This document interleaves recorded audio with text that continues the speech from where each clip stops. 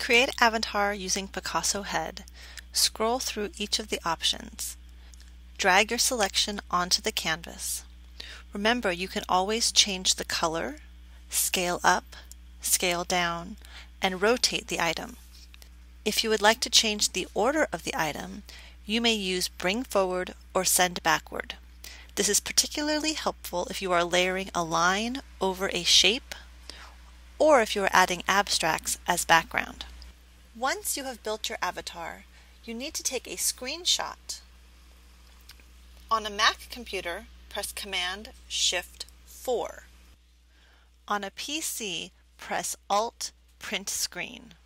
The screenshot you just took should now be found on your desktop or wherever your computer automatically saves your screenshots.